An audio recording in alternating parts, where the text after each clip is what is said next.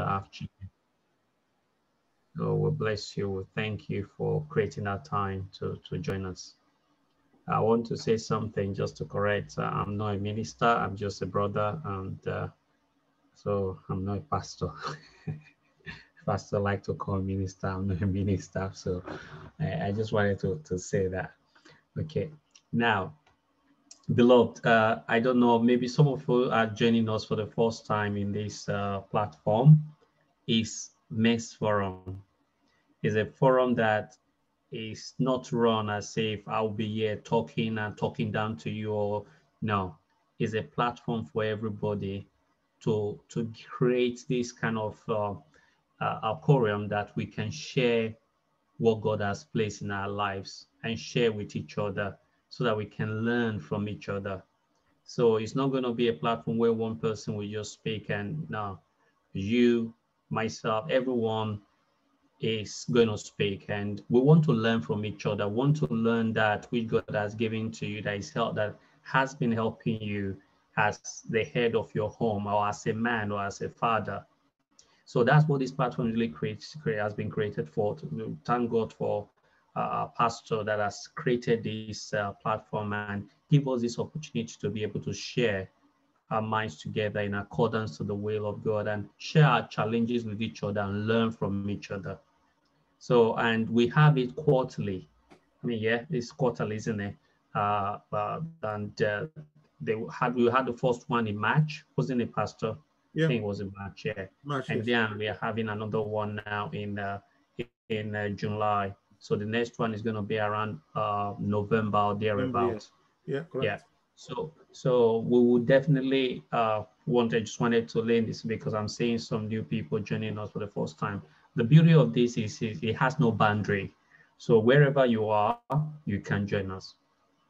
Okay, that's the first bit done. So what are we talking about today?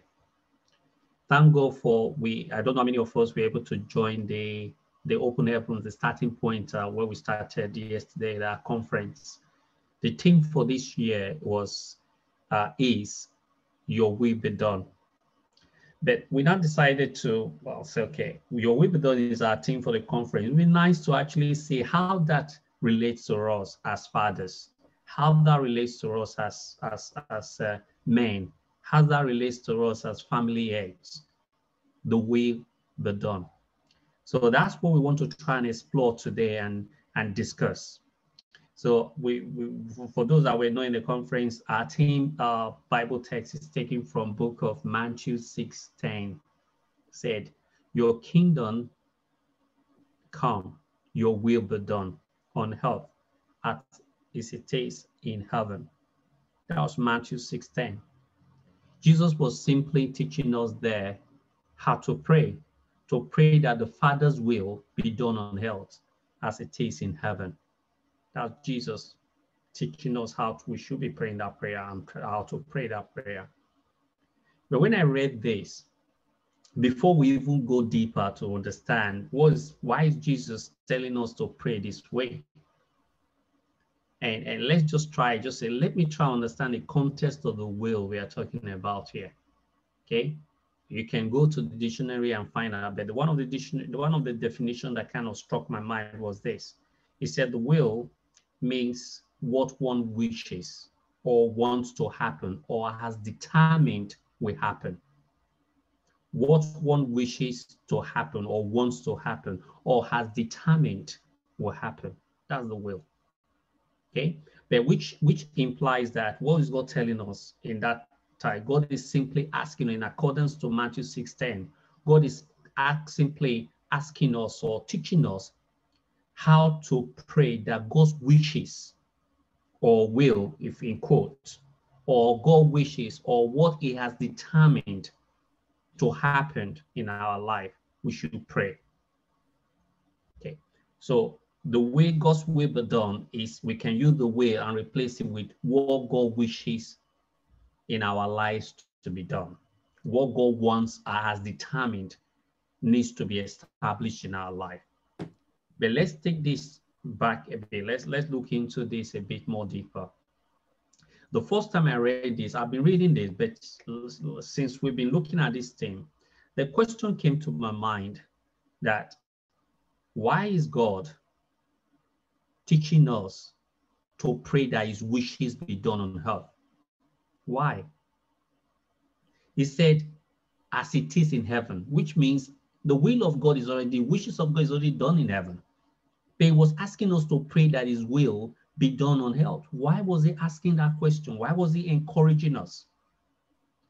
And I was looking at this, and another thing that I kind of mind, the Holy Spirit kind of said, he's asking you because he knows that the will of God is already done in heaven because he came from there. He knows what the wishes, what operates in heaven. And now he came to the earth to save, to die for our sins. And he was also able to experience what was going on earth. And based on his experience there, Jesus was actually speaking from an informed position. It was on earth when he was telling us this. He was speaking from an informed position, having witnessed what was going on, having seen in human flesh, not as God now, in human flesh, what was going on. He then told us, say, pray that the will be done. He wasn't saying ask for the will to come.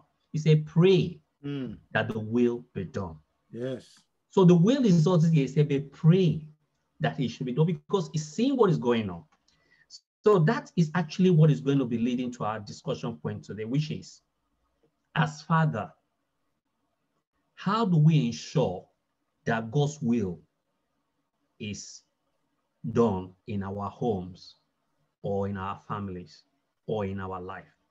As fathers, as men, how do we ensure that God's will is done or God's will is in charge in our homes, in our family, and in our lives? That's the topic of discussion today. So I don't want to start asking us, oh, what is God's will? Because if I ask that question, everybody knows what God's will is. And that's why Jesus Christ was not asking, I ask for my will. No, he knows that you know what God's will is. And if I ask, yeah, God's will is salvation. He wants us to be saved. He wants us to obey his covenant. He wants us to follow his commandment. He wants us to be sexually pure. He wants us to be filled with the Holy Spirit. He wants us to understand that believers will suffer. He wants us to be thanksgiving always. We know all this, right? So the first question I would like us to really dive into is this. Having realized that we know what God's way is, how do we then ensure that he's in charge or is done in our family, in our homes, and in our lives? So our first question today, beloved, is our discussion point, which I'm going to open to the platform now, is as fathers, what are the factors that we think compete with God's will or wishes in our homes, in our decision making? Remember, the topic is how do we ensure that God's will be done? We know what the God's will is. So the first question I'd like us to open to the floor is, as fathers, as men, what do we think are the competing factors competing against God's will in our lives, in our decision making, as fathers, as men, in our homes? I'll leave that for open it up, please. Thank you, Ken. Can I ask our brothers to please unmute their mics now? Yeah. Hopefully please there's no background. Yeah. Yeah. Hopefully please there's unmute the mic and thank you, Pastor. Okay. And let's discuss this. Let's discuss. So I repeat the question, as fathers, what are the factors do we think competes with God's will or wishes in our homes, in our decision making, in our lives, and in our family? If I may start and say something, Kenneth. Thank you so much. What a great approach to this discussion this afternoon. I'm reminded in Mark chapter 4, Luke chapter 8, and I believe it's Matthew chapter 13, about the parable of the sower, the four soils. The first we know, wayside. The second we know, the seed was sown on stony or rocky ground. The third soil comes to mind. That's the seed sown amongst thorns. And in the interpretation of this parable, we find that the seed did not die. Okay, And the interpretation is this, that it was sown among thorns, but it was not productive. And the interpretation is that the word is sown on good ground, but however, the cares for other things, the cares of the, of this world, things of the world, the pleasures of the world, the pursuit of other things, they come in and choke the word so that the word is not fruitful. But the word did not die. So in essence, I'm saying the word in this context represents the will of God we want to do. However, there are competing priorities that we pursue. We're talking about the factors that tend to come in. And these are the competing pressures that we career maybe, business maybe, make more money maybe. I don't know, maybe because now you are married, now you have a child or two, the family becomes first place. It's today you are in first place. Okay, so what I'm simply saying, if we look at that particular text in the Bible, you will find out that it's not that the seed or the word is not good. However, the soil had other things to deal with, to grapple with. And the result was that the will was no longer being done. Rather, the man's energy and strength, wisdom and abilities and capabilities were now focused on this other pressure, on other things of the world, the cares of the world. Question then is, how then do we overcome this? The major competition is between God on one side, the protagonist, and then the world as the antagonist, and we are caught in the middle. Yes. So which way do we lean to? Exactly. So Pastor, I don't want to go to how first. Okay. You've just highlighted some key point there that we're looking at competing factors. You just there are two things that struck me when you were speaking, which is just that you make it to the seed being sown, and the seed is sown is the desire for that soil to bring forth fruit. Yes. But it was competing with other factors as it's trying to bring forth that fruit. There are other competing weeds. There are competing plants around to try and suck that nutrient away, yes, to choke that seed. So you just mentioned competing factors, competing distractions. The distraction may also be other plant that is trying to compete with that seed. They're not really doing anything. They want to survive as well. Mm-hmm. They want to live. So there are competing factors. That it's not like they are evil, but things that needs to have a place as well, among other chains of things. How do you balance this? How do you ensure that those things that want to have a life, that want to be able to also survive, and how do you balance it with things that we kind of follow what God really asks you to do? That's one thing that I took from there. The yes. plant wants to grow, the seed wants to grow, but there are other things around it that want to grow along with it. Yes. Struggling for the same nutrient. How do you carry those things along to make sure that the refocus point, you're not distracted away from it? Okay. And if I may offer an answer there, Kenneth, I thank you again for the way you are leading this. It's about priorities. Okay, on an ordinary day, you have a to-do list, 1, 2, 3, 4, in the order of importance. Of course, sometimes you have an emergency, and then the last thing comes on top. So again, it's what's important to you. I cannot develop for you is an order or a scale of preference by which you do your stuff. You need to decide for yourself and for your house what is important. I love the way Joshua says it to us. As for me and my house, we will serve the Lord. As for me and my house. And so it's about priority. I've often taught in church, you can testify to that. Your number one relationship is with God. Number one, because he's the reason you are alive.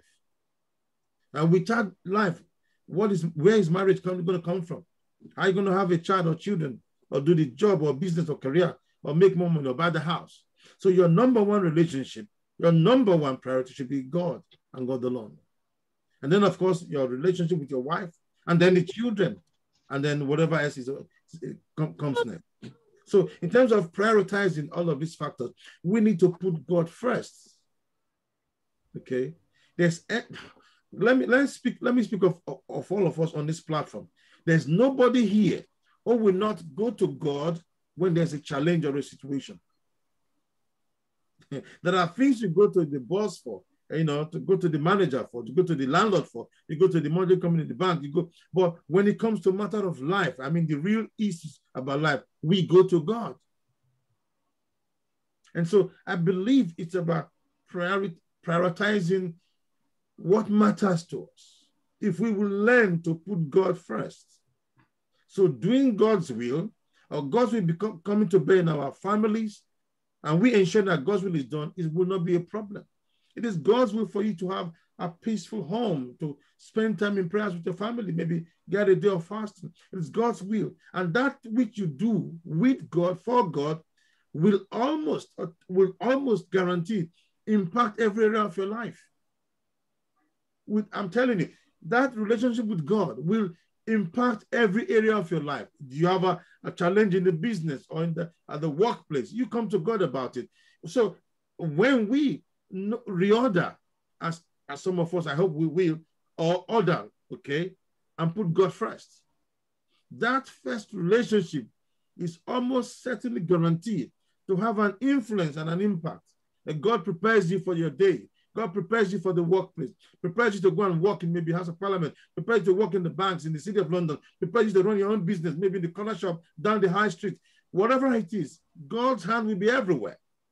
So if we learn to prioritize our relationship with God and what God desires of us, His will, then every other thing will fall into place with the grace and mercy of God upon our lives. Thank you, Pastor. I know there. Thank you very much. So Amen. I'll open it to others now, please. Pastor, I've just kind of really highlighted some key points here. Understanding competing factors, highlighting how we could. These competing factors are not all bad. They're prioritizing how you actually execute them, and being guided by putting God first. That's basically in summary what Pastor has highlighted. I'll leave it to Pastor Ed, Brother Sam, and the rest. Noah, sorry, I cannot get the last person's name. Please, we want to hear your views on this. All right, Minister Ken, thank you so much. You said earlier on that you are not a minister. You speak like a pastor. Anyway. Please help me tell him. So make sure you don't seek the Damascus Road experience, okay? So you better just lie down before you get knocked down by the Holy Spirit. Anyway, also please, my apologies that I don't have my video because my little boy, 2-year-old, he keeps coming in and out and, coming in with noise. I will put it on momentarily and then I'll switch it off again. If I get your question very right, you said, what are the things that are competing for the will of God being done in our lives, isn't it? Thank you. In our homes, in our lives, and in everything we do here. And as men, yes. Thank you, Pastor Sonny, for that powerful input. I just will give my own little contribution to this in the sense of making reference to Romans chapter 12, verses 1 to 2. In Romans chapter 12, verses 1 to 2, this is actually Paul writing and say, I beseech you, therefore, brethren, from the King James translation, by the mercies of God, that you present your bodies a living sacrifice, holy, acceptable unto God, which is your reasonable service. That's number one. And then he further goes on to say, he says, and be not conformed to this world,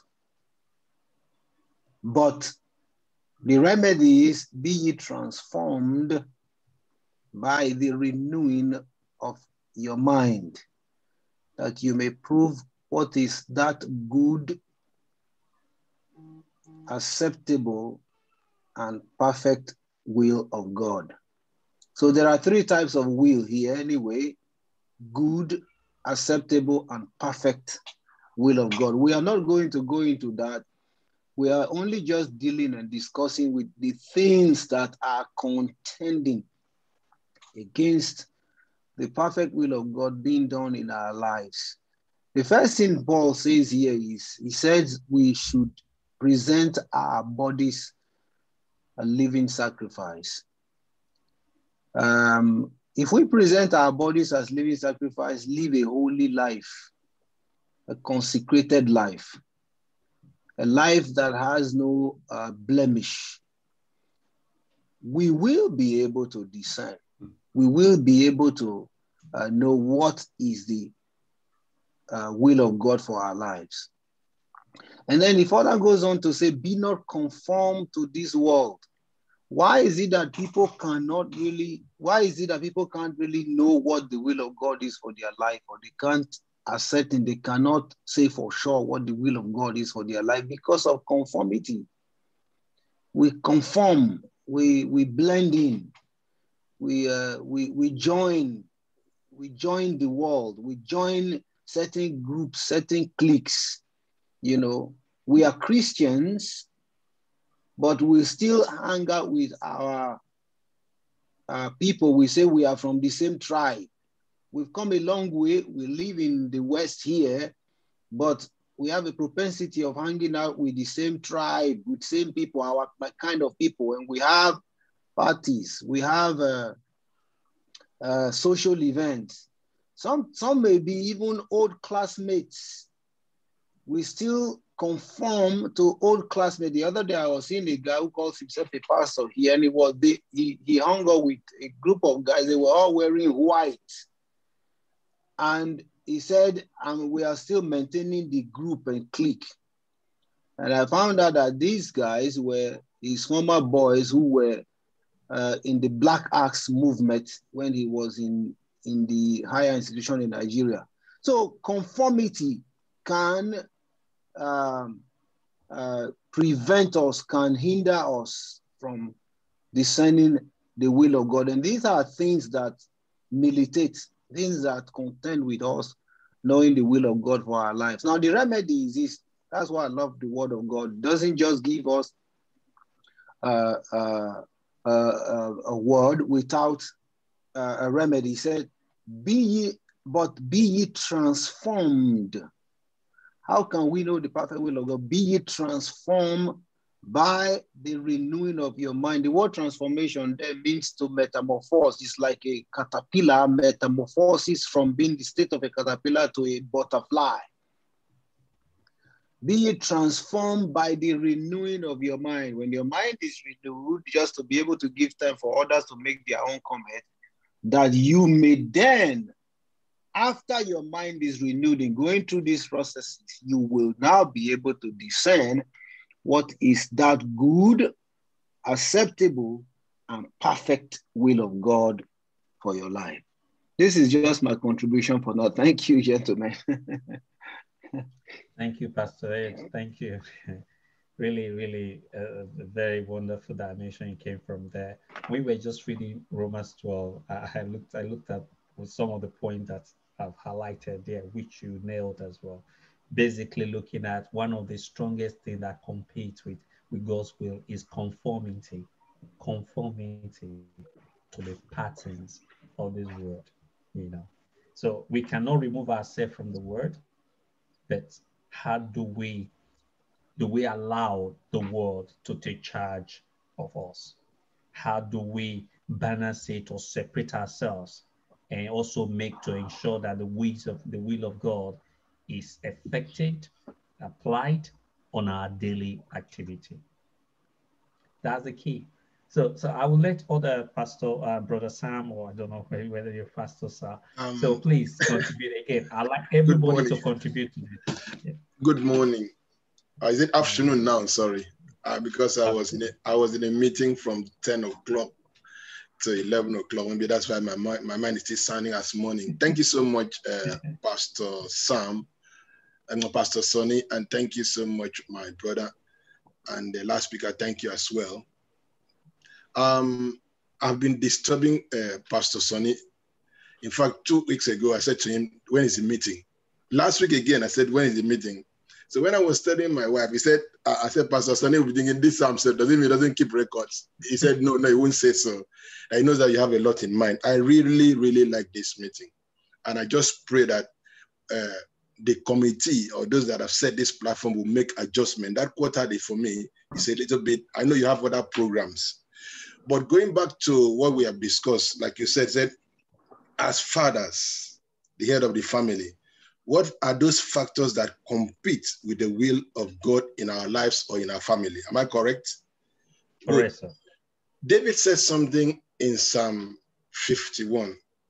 He said, create in me a clean heart and renew a right spirit within me. I keep on telling people that as a Christian, when you deviate, you know, except you are not honest.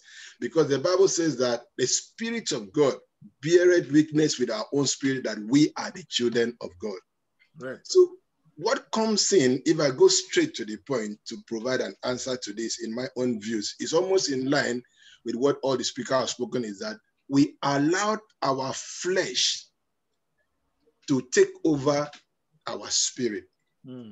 Allow the flesh. We are contending with two forces. We are contending with, that is why David said, create in me a clean heart and renew a right spirit within me, which means that there are spirit that comes in to contend with the right spirit. And he wants now those right spirit to overcome that wrong spirit. So once we deviate from doing with the will of God, is that there's a forces, there's a that is contending with the Spirit of God. The Bible says that they that live in the flesh cannot please God. So this morning, a brother was just talking about the case of brother Samson, how Samson went into Delilah, from there allowed the flesh to lure him into what was not God's will. He went into a relationship, and that relationship cost him his life. So what I can say in summary is that what is competing with the will of God is when we allow the flesh, which the brother was talking about transformation, when we allow the flesh to overpower the Spirit of God, we begin now to argue and say, but this is God's will. As a Christian, I know, but I can also do this to get this because we want to satisfy the flesh. Thank you. Excellent, Brother Samuel. Thank you very much. So many things to unpack there. When we allowed, again, you can see everything is aligning even with what Pastor Ed said, Pastor Sune, and you just kind of nailed it there. In literary terms, the flesh. When we allowed our flesh to start taking over our spirit, and then you start saying the borderline, you make an excuse. We start giving excuses. Yeah, I will do it because we also make sure we do this. You start creating an excuse. There's before I allowed the other brothers to speak, there's one thing a minister yesterday said during our conference. He said at the starting point, he said, sometimes you see yourself overreacting to things that you shouldn't react to. You shouldn't really, you react. She said, there are triggers. There are things that you need to deal with. You can't just let it go. And when you now see yourself overreacting unnecessary to cause kind of anger in people feel like, why is he reacting that way? You begin to understand that there are triggers you need to deal with. That's not God's will.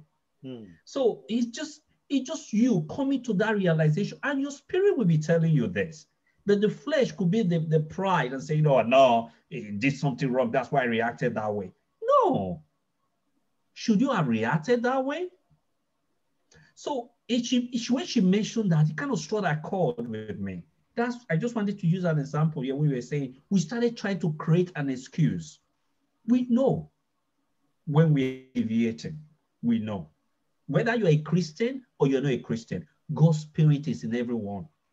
It depends on which one you want to take precedent over, whether it's God's Spirit or the Spirit of the world. Thank you very much for that, Samuel. So, Noah, you are still on this call. I'm not going to let you go like that. What is your views on this, Noah? Yeah, I agree that the flesh is something that is in conflict with God's will in our lives. I think something else is also the pursuit of like materialistic things, like money, for example. Jesus says in Matthew 6 that you can't serve two masters, for you'll love one and despise the other.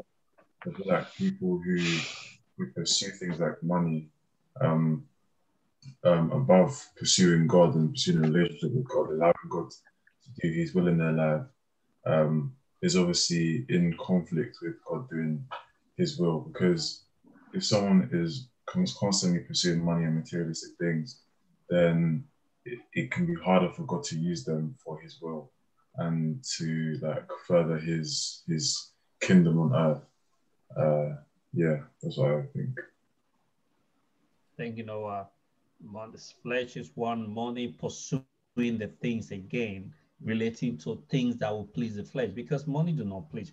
Money is not has the Spirit of God has nothing to do with money, really. We are pursuing this money to satisfy our fleshly desires. To that's what it is. Spirit of God, whether the spiritual man do not care about that money part. We just want it for our own flesh to satisfy all that needs, which is a necessity anyway. Thank you. There's another brother on the call. Sorry, I don't have your name. Is Regina or something? That's my friend, Sir Reginald. Sir Sir Reggie, please, would you unmute your mic and join in this conversation, please? Good afternoon, my brothers. Sorry I cannot show my face right now. I can show my face very briefly, actually, just to see who I am. He's a very handsome man. There you go. Okay. So, but I agree with my brothers here. I think we men especially have a lot of challenges, and I need to go back to the question basically in terms of, what are the challenges or the mitigating or the conflicting factors. Sorry, factors that means we sometimes don't fulfill the will of so God. I'm getting some distractions. So say that the question again. Sorry, my brother. So as fathers, what are the factors that compete with God's will? Or yes, with God's will. Yes, I'm with you. Now we need to actually ask ourselves, what is God's will? Pastor Sonny may define God's will one way, and Brother Ken and Brother Ed may define it in a different way. So we need to actually personalize it. We need to actually come to a consensus in terms of what we mean by God's will. But however we define it, it just means that we need to conform with what God has told us to do, what God has told us to comply with. I know of people who can go to church, and be, full of the Spirit and full of wisdom, and the way they talk and articulate themselves, they are like pure Christians. And then they go outside there, for example, and they go to the office setting. So, for example, if you work in an office where they swear a lot, or they talk about women a lot, and because you want to conform, somebody used the word conform, because you want to be part of the group, because you want to be part of the group, they therefore deviate and therefore want to be seen as part of the group and therefore do things that they should not do. I always believe that, if you're a Christian, you should be a Christian, not just in the church, but in the office, in the supermarket, in the car. When I'm in the car, when there's a road rage, somebody cuts you off, does that mean we should not be upset? Does that mean we should not be upset? Of course, as Christians, we can be upset, but there's a limit to what you can do. There's a level of tolerance that you should have. that you should exhibit as a Christian and not just behave like every other person that is non-Christian. We need to be able to say, as a Christian, you should be able to stand up as a Christian wherever you are. Don't just come to church and act like a Christian. And then when you go to the office, you act like the office people, you swear, you talk about women, you make some remarks, they crack some jokes and you're laughing when you should be frowning and, telling them. Sometimes if you cannot beat them, you don't have to join them. Why must you join them? So we need to always be very mindful. These are the challenging factors that makes it difficult. And for me, for example, mine is the pressure of work. I work very long hours and I come back, I'm tired, to then find that opportunity to pray with the children, to pray with the family becomes a bit difficult. Even over the weekend, I'm working. So that's for me personally. I'm just opening up here. That's my challenge. As the man of the house, I should be able to call the family together, and I do that regularly. But now and again, the pressures of work. You come back home. You're tired. And you want to call the family, but you're tired. Even the kids are saying, "Okay, come, let's pray." Okay, yes, we'll do it, and you end up not doing it. We all go through these situations, and we need to be mindful that our environment, peer pressure, and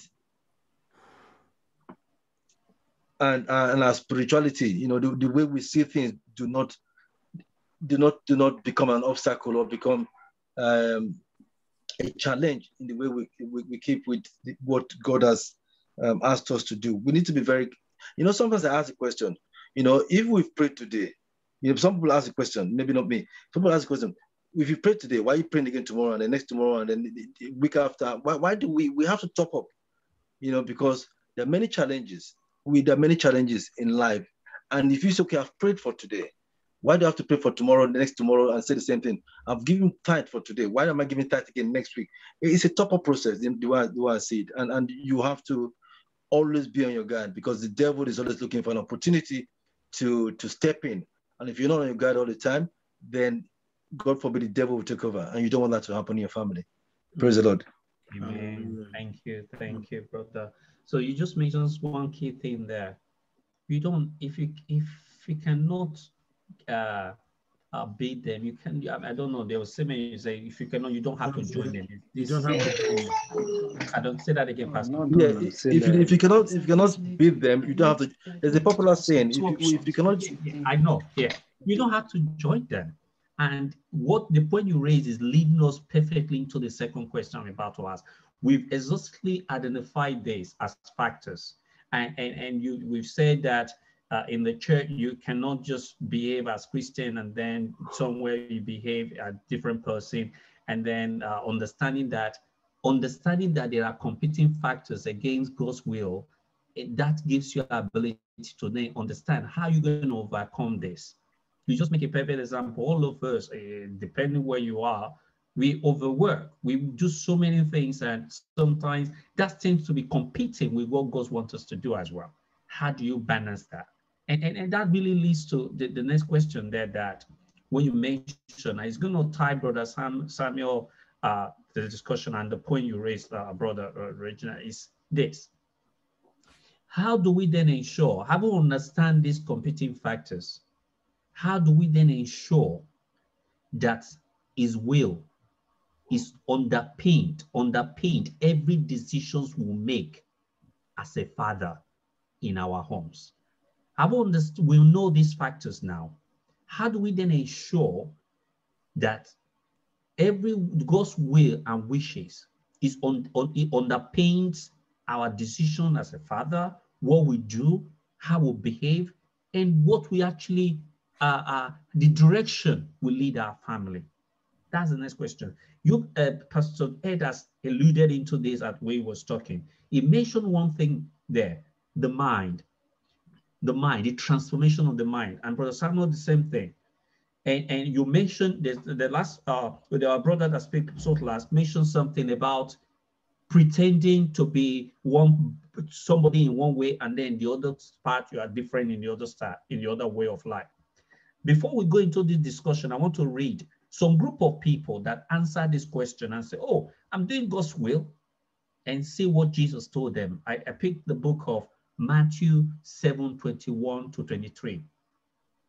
Jesus was rebuking people here, and he said, not everyone who says to me, Lord, Lord, will enter the kingdom of heaven, but only the one who does the will of the Father who is in heaven.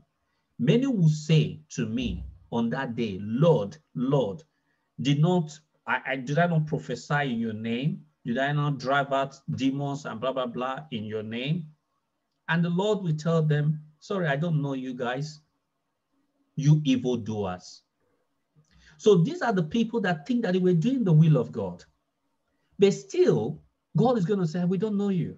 So what are the things that really, you may think that you're doing the will of God as because you justified it in your mind that, yes, I'm really doing. You have different way, because the Bible, you can pull up different scripture to support why you cannot do it or why you are doing it.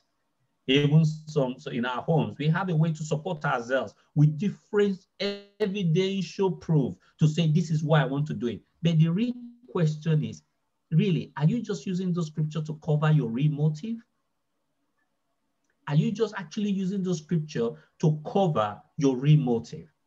That's a question I would like us to debate now. How do we ensure that our wishes, God's wishes, underpins every decision we make? And as we look at this, there are two things I want us to really look into. How do we guide our motives to ensure that what we do is not really based around our motive? What is the motive behind the decision we make in our homes? What's the motive behind the way we look at things in our homes? As a father, are we living a hypocritical life? We are one way to the other. We are the same way in another place. Our children are saying this. Our families are saying this. It's very difficult for us to be able to say, oh, we are enforcing the will of God if these two things conflict each other. So I'll leave, before I continue, I'll leave this for us to contribute. How do we ensure as fathers, as men, that every decision is underpinned by the will of God? Thank you, Kenneth. I thank you, my brothers, for the conversation so far. It's brilliant. That question, I find not only the answer, but I also find a pattern to follow in Genesis 18, where the Lord himself boasted about his friend Abraham. In Genesis 18, you know the story. The Lord and his angels, God the Father and his angels, are on their way to go and destroy Sodom and Gomorrah. And so in verse 16 of Genesis 18, then the men rose from there and looked towards Sodom, and Abraham went with them to send them on the way. And the Lord said, shall I hide from Abraham what I am doing? Since Abraham shall surely become a great and mighty nation, and all nations of the earth shall be blessed in him. For I have known him in order that he may command his children and his household after him, that they keep the way of the Lord, to do righteousness and justice, that the Lord may bring to Abraham what he has spoken to him. For me, people of God, that's the key in verse 19. God says, I know Abraham, that he will command his children and his entire household after him, that they keep the way of the Lord. So the question about how is simply this: you as the head. And so we see Abraham here, not only head as father of his children, but in the entire household, meaning his servants. He's the ones that were born in his household to his servants, and the one that, those days they used to buy slaves and all of that. Everybody in this whole yard, in this compound, in that household, Abraham has the power, the capacity to command them to keep the way of the Lord. I think that's the way. That's the way. This is how to. That we as fathers in our vantage positions as head of families to be able to command. If you can command the children to go to school and to get an education, surely we can command them to obey God. If we can command our family in terms of budget, we don't overspend, we need to pay for this and pay for that, we need to save. If you can command the family in terms of how to be astute with our economics, I'm sure we can command our household as well in terms of serving God. and doing God's will. And it's not about the rest of the world. It's just for you, your nucleus family. It's not for the rest of the wider family with all your brothers and sisters or siblings all over the extended. No. It's about you, your wife, child, or children. Amen. Here's God's testimony about Abraham. For I have known him in order that he may command his children and his household after him. After him. I love what Paul said in the Old King James Version in 1 Corinthians 11, verse 1. It says, follow me as I follow Christ. And my prayer is that our households and our families, our children, will follow us as we follow Christ. I have known him in order that he may command his children and his house after him. I think the wisdom is clear here, that even as we obey, our children will follow us and obey. God said, speaking about Abraham, for I have known him in order that he may command his children and his household after him, that they keep the way of the Lord, to do righteousness and justice, and that the Lord may bring to Abraham what he has spoken to him. Thank you, Pastor. Thank you. Bless you. The bit you are going into is actually the last is one of the questions I want to ask. You mentioned a very interesting word there, command. I would like to explore this later. Okay. How do we command? So it's quite an interesting concept, especially with the kind of society we are in now. So, and in the scripture you read, he may, there's a word, there's that word may. It's not he should, he may. So he may command. So it will be quite interesting to explore this. Thank you for the first point, that one of the ways we should ensure that the decision of the wish of God is underpinning our home is to take it as a responsibility as a father, as men, as the head of our homes, to ensure that it's our duty to command our family, to command them to follow the rules and the precepts of God. That's the take that you're coming in. Please, I'd like to get your views on this.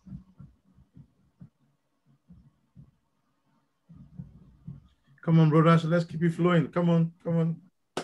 Anybody else? Yeah. I do have some visitors here, so pardon me if I miss out now and again. I am fully focused, but I'm getting lots of distractions, and that's why I want to put my video on.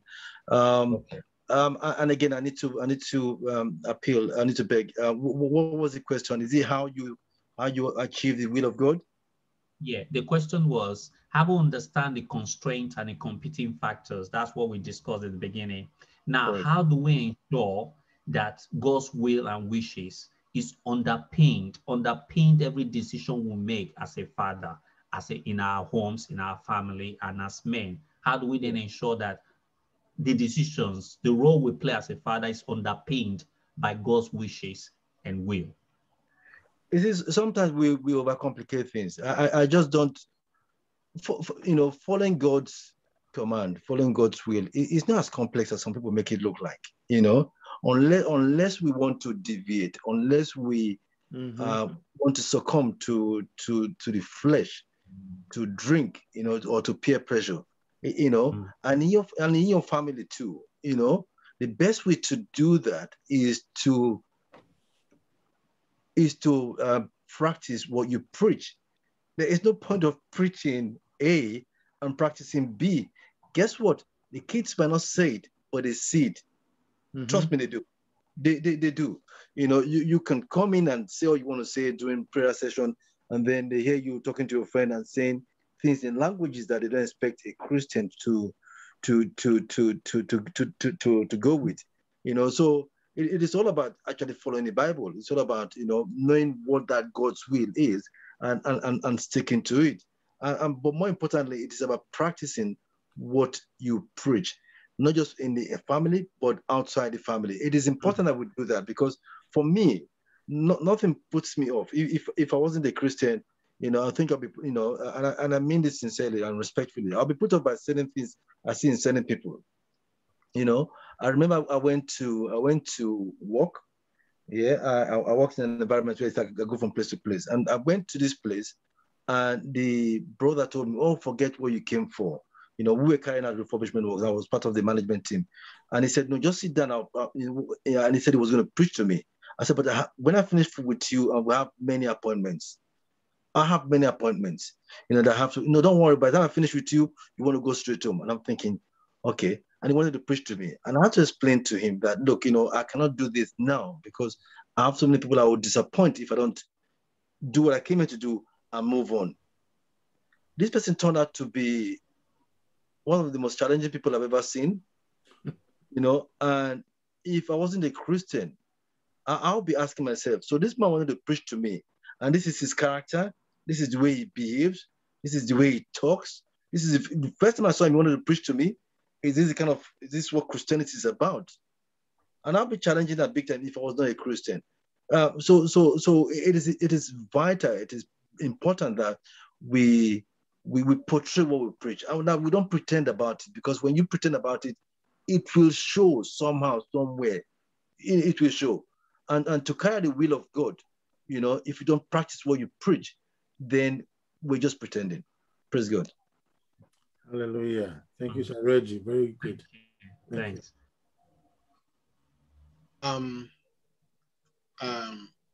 What I want to say, I just want to reflect in the book of Joshua chapter 1, verse 8. I'm going to read in King James Version. This book of the law shall not depart out of thy mouth, but thou shalt meditate therein day and night, that thou mayest observe to do according to all that is written therein. For then thou shalt make thy way prosperous, and then thou shalt have good success. Mm-hmm.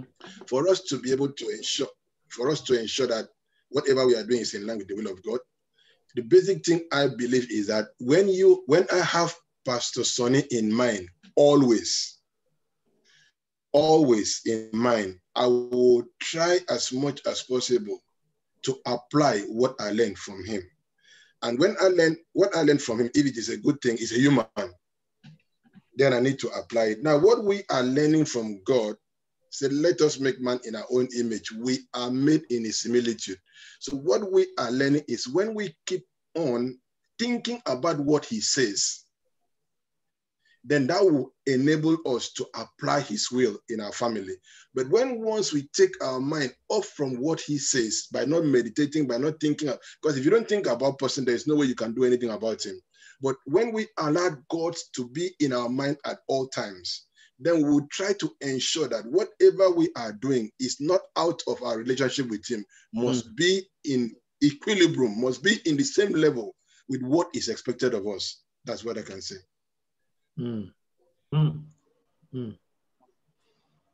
Keeping those words in your mind and making sure that it always to ensure that it's in equilibrium to kind of direct and guide you in what you make, the decision you make. That you just when we were talking, kind of reflecting on the brother that spoke about, it's simple as just following the will of God, just following his word, and don't have any way to say, oh, this is this. and following the will of God, it's not like prescriptive. Are they really doing it? Then you will know. My son, we're doing just one that happened recently. So we're supposed to be doing as a church, doing fasting and prayer. I said, listen, you guys need to fast, okay? So the boy is 13. No, sorry, it's 9. It's not even up to 10. Says, no, I can't fast. You know that they are like food, so I'm not gonna fast. I can't fast. So you can. What do you mean you cannot fast? Just do it in 12. He said, okay, I'll try. The elder sister, she's a bit older, she's 13. She said, no, don't worry, we're gonna do it. They encourage her that they're gonna do it. Okay, fine. So at about 10, he came to me and said, can't do it anymore. So you know what, it can. You just need to eat now. I said, you can, just do it, okay? So immediately they were watching. When it was 12, they were, it's 12, we're gonna break now. It's okay, go and eat. So I asked him, especially I said, what did you pray about? And you know what we should pray? He said, Daddy, to be honest with you, I just pray that God should give me the strength to complete this fasting. I said, what? Is that how you pray? He said, yes, because there's no way you could have completed. Just say, God, give me the strength. I started laughing. You didn't pray for God to bless you or give you direction. You were just praying for. He said that's all he was praying about all through. So I just said, I don't sat down.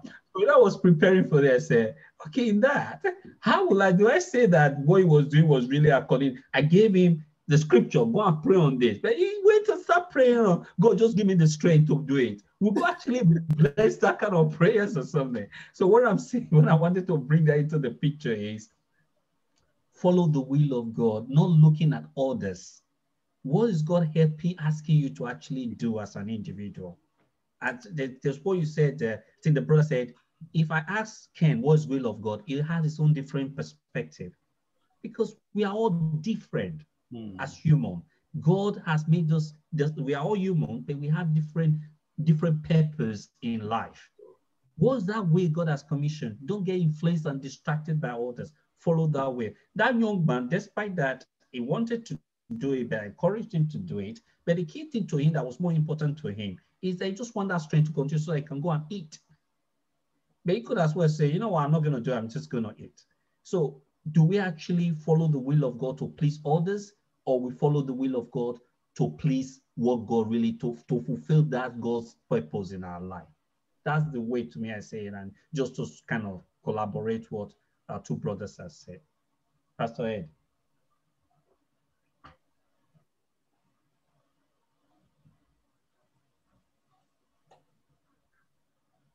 Is it still there? Pastor Ed, are you still there?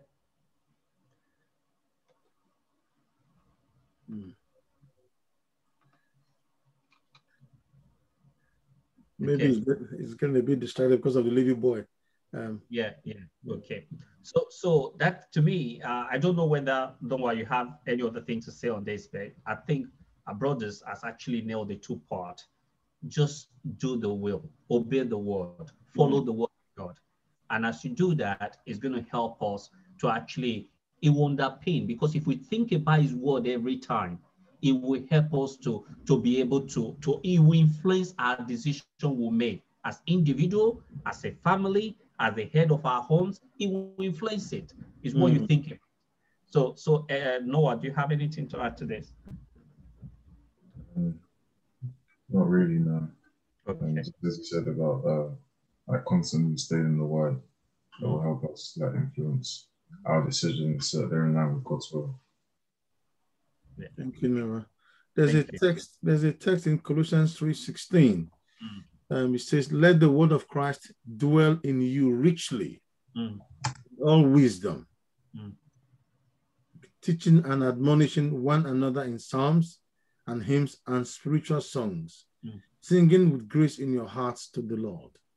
Basically, it's to occupy your heart with everything that is God.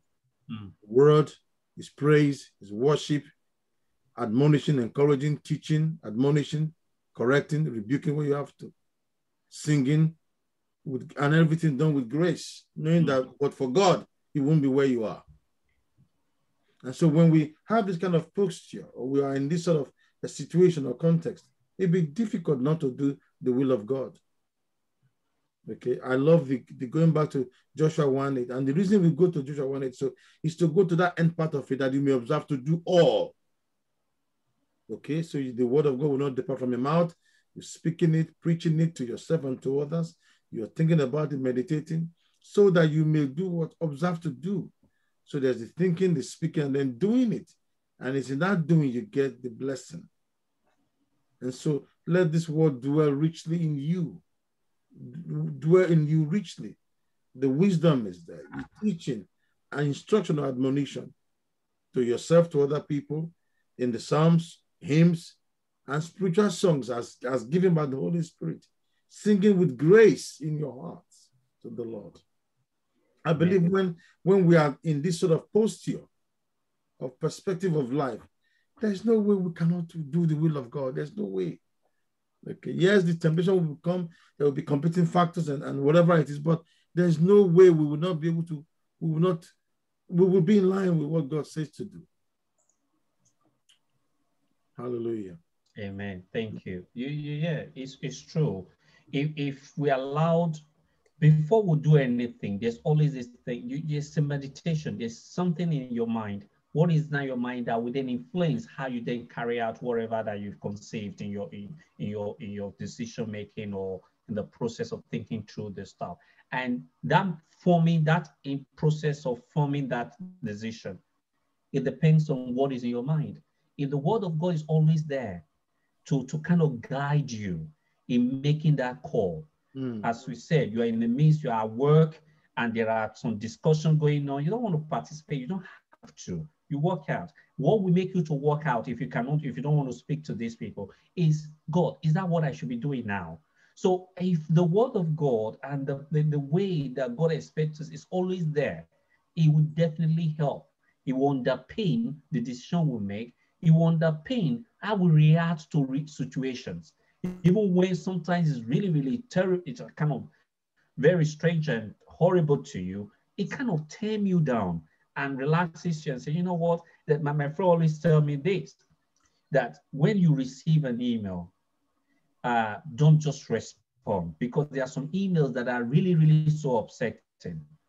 And so told me the way he controls himself on this, he has a delay sent on his Outlook, that every email he sent does not automatically just go. He puts something there, probably after like 5 minutes, he sent it. He said it gives him the time to reflect, to say, is it right what I'm about to send? Because sometimes you could just get an email that is so upsetting that you want to fire back. At that point, you're not thinking, you just fire back straight away. And if you do that later, you now regret, why did I respond in that way? So he said he tries to put this delay to give him a check, to say no, to create a time for him to reflect before he actually sent it. And most time he goes back and change the wordings before the email goes. So why is he doing that? Because he has some principles in his heart that is guiding what he does to make sure that it's not outside the boundary of what he claims to be as a Christian. So as soon as you say you've said it, he's not guided. So the key things, Pastor Sonny and Sam, is yes, let the word of God guide you. Is the key thing that will underpin us to make sure that we practice and we not just hear, but we also do his will if he guides us. And you have to make that effort to ensure that you apply it as individual. And that leads to the last question, beloved. Thank you for all your contributions so far, which is basically, Pastor alluded to this when he was talking about the command, that he said he should command his household to follow, his family to follow God's will. As fathers, how do we guide our family, every member, to be submissive to God's will or wishes?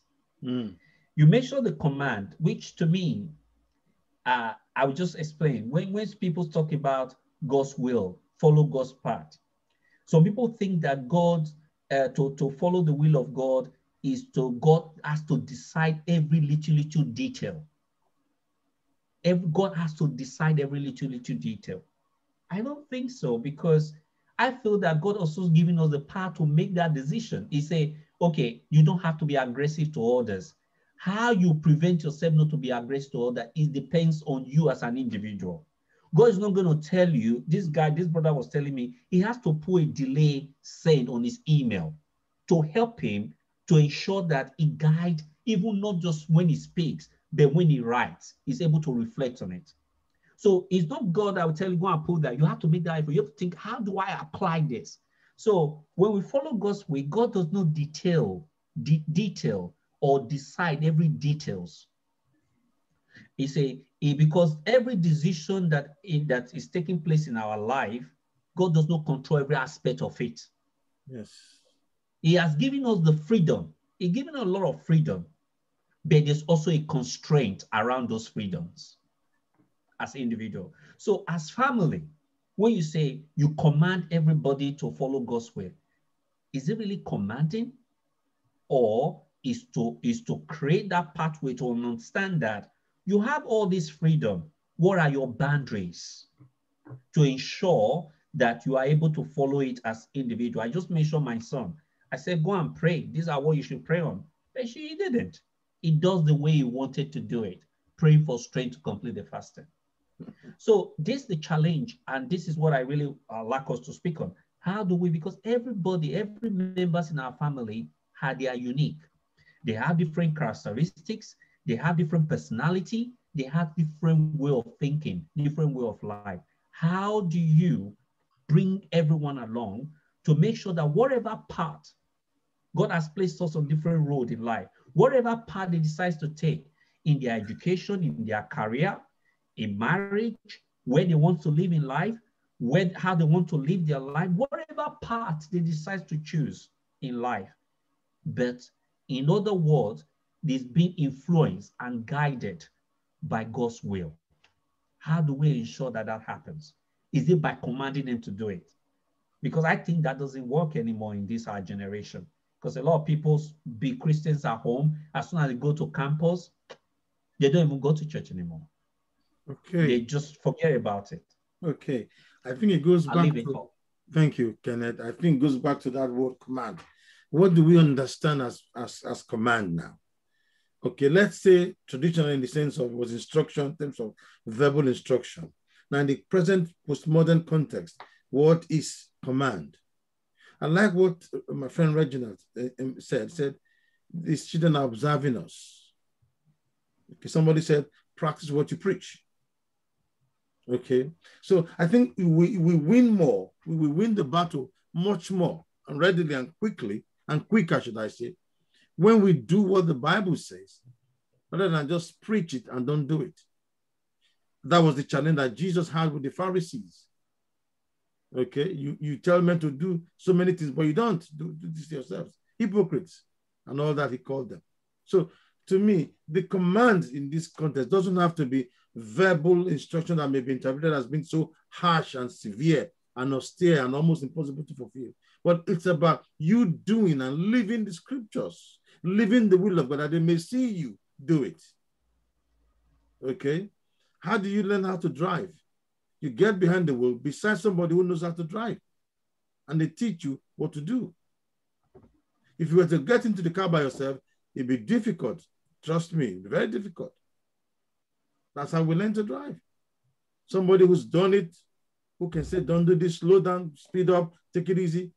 And I think in this case, we become drivers, instructor drivers, teaching our learner drivers in the house, our family, how to drive this vehicle of life, God's will. So for me, it's more about practice, more about doing the will. Let them see you do it. And the more you do something, the more it becomes permanent with you. So that when you go to the workplace, or go to university, when you see something that is not consistent with your character or your practice, the natural response to say, no, I don't do that. More so when they see the godly value and the good value in terms of relationship with the wider world of humanity, the answer will be, no, that's not how I was brought up, but that's not what I know to do. And they will, of course, I take it, except some people that get carried away and misbehave and all that, but majority of people, when they've come from a context of where they know what to do because they've seen it done over and over and over and over again. So when they're outside of that context where their belief or their lifestyle or character is being challenged, the natural defense is to say, no, it's not what I know to do. So in my summation, I would say the command remains the same. However, how do we do this commanding? You practice it, you do it. Over and over again, I've taught my family, and I think I mentioned it in church, Acts chapter 1, verse 1. Look right into Theophilus, of all that Jesus both began to do and teach, which means he did it and then taught it. Again, in Matthew 5, talking about the Beatitudes and all of that, Jesus says, whoever teaches men, okay, and to do will be called great in the kingdom. So it's about you teach it, don't stop there, live it, do it or practice it. And I believe that way we will win the battle more quicker. I know that Brother Ken wants to respond quickly to what you have said. No. Go ahead, Sam. And I also know that he's conscious of time. So perhaps he will be looking at people contributing. Then if someone said, "Oh, thank you so much, Pastor." I'm not trying to speak the mind of Ken, but I'm trying to just think about in that direction. You are reading me very well, Brother Samuel. Yes. What I want to say is this: I have discovered that in the family, because we are now trying to, how do we put it across to them so that everything will be in line with God's will? I want to say here is that children in particular, they learn a lot from our actions. They learn a lot from what we are doing, the language we use. A phone call comes in and you are there and you said, "Oh, you are at home." And you said, "Oh, I'm in supermarket." They won't say anything. They are looking at you that day inside them. Why not simply tell the person you are at home, but you are not ready to do this now? So if we want to bring our children, our family in that line, is that like what Pastor Sonny said, we must live what we are standing for. There is no need of pretending. There is no need of compromising. There is no need of living a double standard life, living differently at home, differently at church. And I want to relate just for 1 minute experience I had. I was working in a place, a group of people. Then this person, I don't want to talk about the area it's coming from, it's not in our community. He said something. He woke up to me, said, "Sam, you've been in this place, I've observed you for 1 year. There are certain words you don't use." I said, "Like what word?" He said, "F word." I said, "It's hard for me. It's not a matter of being pretending." I said, "It's hard for me." He said, "But why you don't use it?" I said, "Because it's not part of me to use it."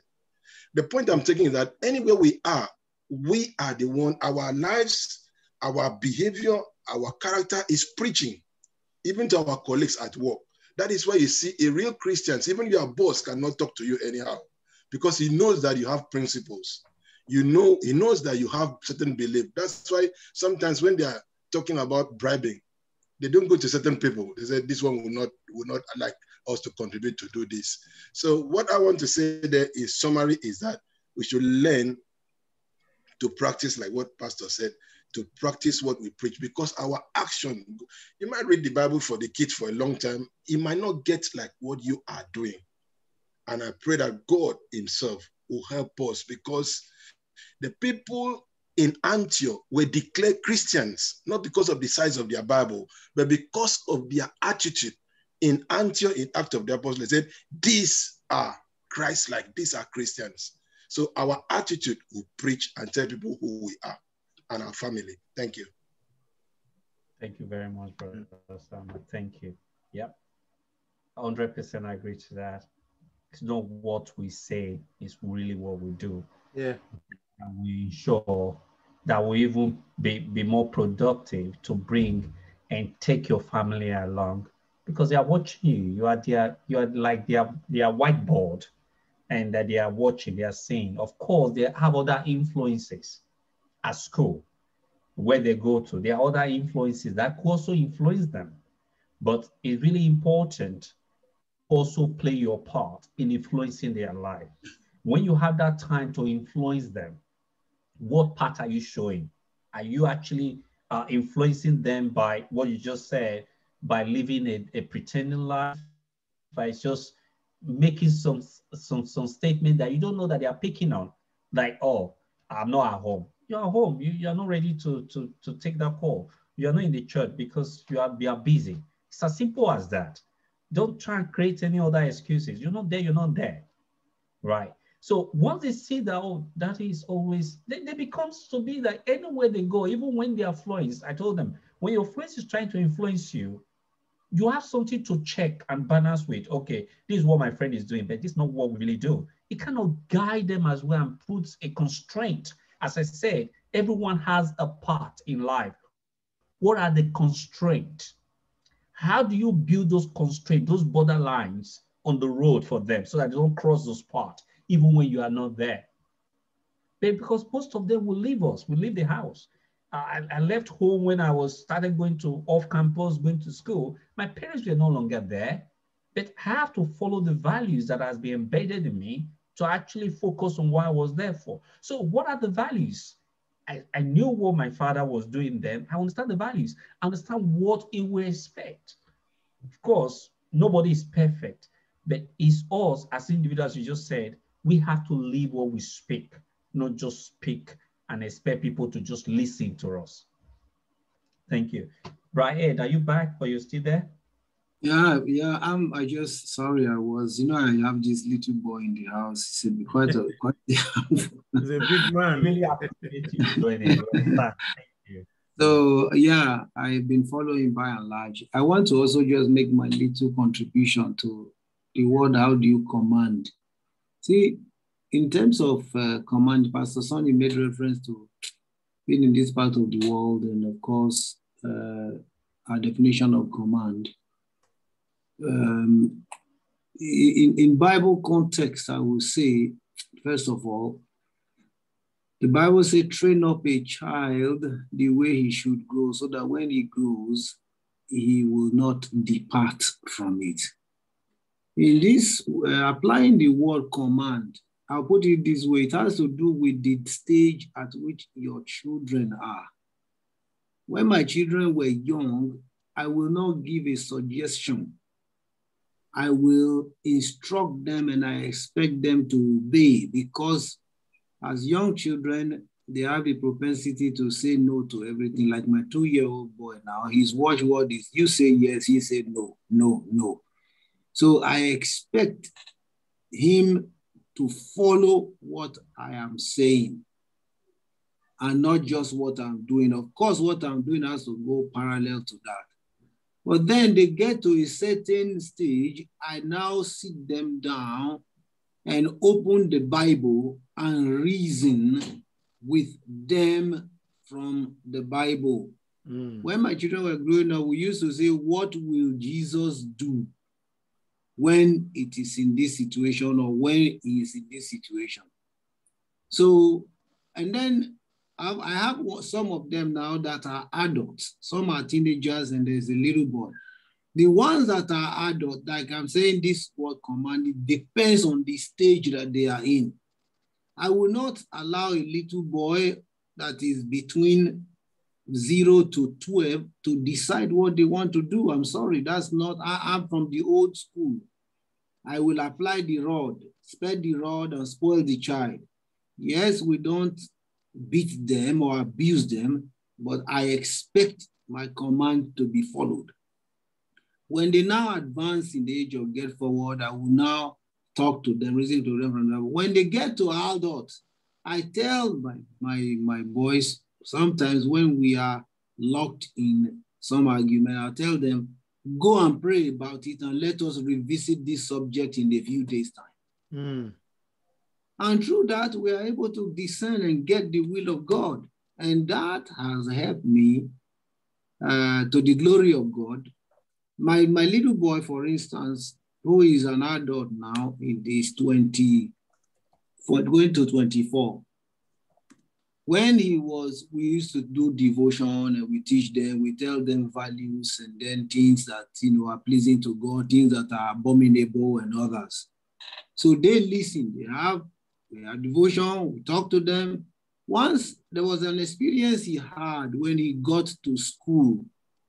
His biology teacher gave them different drawings of the sexes that are accepted in the society. And they were trying to teach them that male and male are accepted, women and women are accepted. My boy raised his hand in class and said, no, I cannot accept this. This is against my value. I will not subscribe to this. And then he taught he made reference to the book of Genesis to his biology teacher.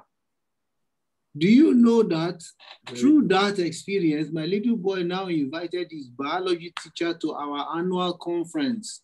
He said, if this boy can stand up for what he believes, even in our day and age, based on what the parents have taught him, I want to know his father and I want his parents and I want to know the church he attended. We were shocked once we saw a man sitting at the back, and at the end of the meeting, my boy came to introduce and said, this is my biology teacher. So I've I've made that example to tell us that, look, we guide them through different stages of their life. At the early stages, I don't make suggestions to them. I expect to be obeyed when I say something. When they get to a certain stage, I then, of course, reason with them. When they get to adult, I tell them, look, we're not going to argue about all this. We're going to pray about it and meet to discuss. So that's just my little contribution for now. God bless. Thank you very much. You see, that's why this platform is unique, because we're learning from each other. We're understanding and understanding how us as fathers, we can work and we can make a success out of our homes. Because when you have a home, we need to protect it. You don't want to protect it when it's gone. You know, so as even us, we have a teenager that's not even married yet, but he's learning as well. So thank you. And you said you're right in terms of at different stages, we need to recognize how to deal with our family, how to deal with our children. We need to recognize that. Because you gave birth to them, you should understand what works and what doesn't. So it's not like one cuts all. It could be that this is how your child will listen. And as a father, we have to understand what works in our home, but the primary focus on understanding that whatever you're doing is done with a good motive. You understand why you're doing it, even when you give them that instruction, you understand why you're giving that instruction and what you're expecting from them. Clear. I really appreciate that contribution, Brother Head. And that's how we grow up as children, especially when you came from Africa. Your father, even when you are like 30 or 50, your father tells you this is it, and you got to follow. You can't say no. Yeah, I appreciate that viewpoint a lot. So, as Brother Sam said, he's already second guessing what I'm going to do next. I know we can continue on this, but I want to respect our time. And just in summary, as we go through this, we've gone through as families, as fathers, as men, how do we understand the constraint that compete with God's will? And we've gone through that. We understand, especially our flesh is always a contender. And how do we, as families, make sure that whatever decisions we make, whatever directions we set to our family, to ensure that is in line or aligned with God's will.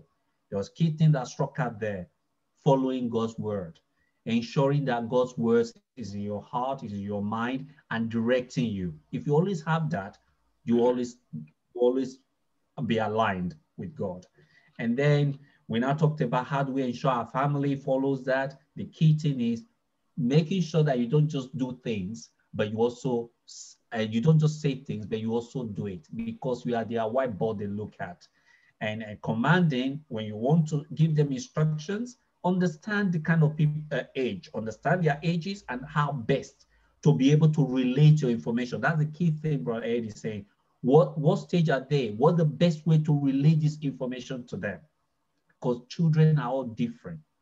And you have to understand as a father, the best way you can relate with your child and the best way you'll be able to communicate and ensure that they understand what you are asking them or asking of them. And then in conclusion, beloved, is I want to go back to what I think Brother Ed mentioned, which is Romans 12, verse 2. Yeah. And when we look at that verse, God was not prescriptive. He said, do not conform to this word, but transformation and renewal of your mind. And then we prove that you prove what is good, what is acceptable, what is perfect. God does not declare specifically in this word what you should do, but is asking us to listen, that his Holy Spirit sharpens our mind. It's not telling you go to supermarket, go. No, it's saying allow the Holy Spirit to sharpen your mind, to transform your mind, so that when it's actually that, you'll be inclined to do what is right and what glorifies God. So to me, and to one thing I've gathered from everything we've been speaking here today is it's as simple: obey the Holy Spirit. Just follow the Spirit of God in you and let the Spirit take over and give more opportunity to your flesh. And that's what God is saying. Allow the Holy Spirit to transform and sharpens your mind so that in every decision you take in life is inclined towards what will glorify God and help others. When you make a decision to marry, to school, to pursue a career, to raise a family, to go to your work, it will be inclined towards glorifying God and helping others. And I pray that God will help us as fathers, as men, to be able to allow the Holy Spirit to help us in doing this on our day-to-day activities in Jesus' name. Amen. Amen. Over to you, Pastor. Thank you, Ken. Awesome, awesome, awesome. Gentlemen, what a joy it is to share this fellowship with you. Thank you for attending. Before we run off, I'm going to invite Sam quickly to say a word of prayer, thanking God for this meeting today. Sam, before you run off, I know you have another meeting waiting to go to. Quickly. Thank you so much. Father, we thank you so much for the privilege we have to gather together. We are relying on you to help us. We rely on you to help us to the end, oh God. We cannot do most of the things that you expected of us without your grace, without your spirit. We ask that you help us at all times and give us the grace that whenever we go short of your glory, we return back to you to seek for help, because you are the only one that can help us to the end, and help us to take our position as fathers, and help us to take our responsibility in our families in Jesus' name. Thank you for the brother that you have used today. Yeah. I pray for strength. I pray for wisdom. I pray for knowledge. I pray for the grace to continue to be upon him. In Jesus' name I pray. Amen.